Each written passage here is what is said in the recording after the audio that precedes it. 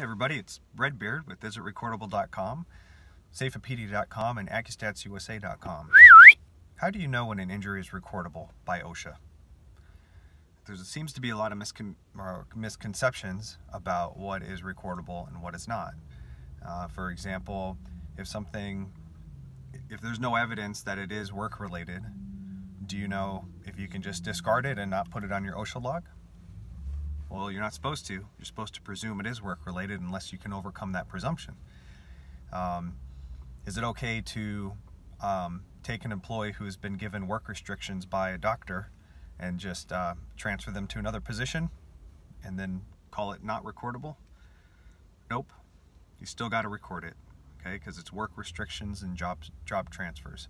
I've seen all kinds of different justifications for why not to record something. But that can be a costly mistake. If OSHA comes in and does an audit, what they'll do is they'll look at your workers' comp records, and they'll interview employees potentially, and if they find out that you have not recorded properly, that could be a fine of $13,000. And I've seen news articles about companies being fined for OSHA record keeping. And usually it's combined with some other safety issues of hundreds of thousands of dollars. So you want to make sure that you're doing this right. So if you have any questions about OSHA record keeping, come to my site, isitrecordable.com. I'm certified in OSHA record keeping by the Iowa-Illinois Safety Council, and I've been doing it for over 10 years. If you go to the chat function, you'll talk to me.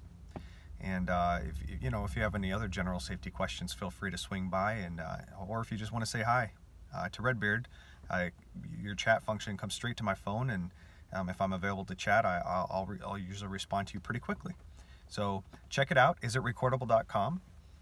And if you have any questions in general, hopefully I'll be able to help you identify a way to not count something as recordable, right? But if it does need to be counted, you want to make sure you get that recorded, and I can help you with that. So check me out, isitrecordable.com.